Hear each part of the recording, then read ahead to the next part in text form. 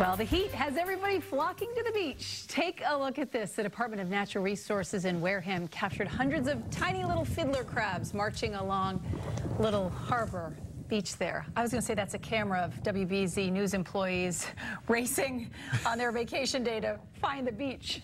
So nice. I'm just... What? What?